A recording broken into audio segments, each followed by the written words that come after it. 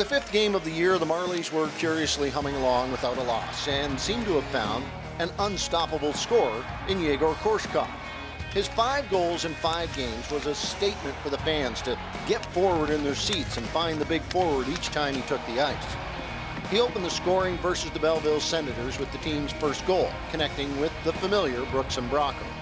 In Winnipeg, he opened the scoring again with Gaudette and Reed. His shorthanded goal in Winnipeg was the team's first shorty of the season. He added a power play marker at home versus the Hershey Bears and then another versus Cleveland. Not acknowledged in the streaking stats was the goal he scored after the 5 goals in 5 games to start the season. That's a team record. It was a shootout winner versus Cleveland on Sunday afternoon.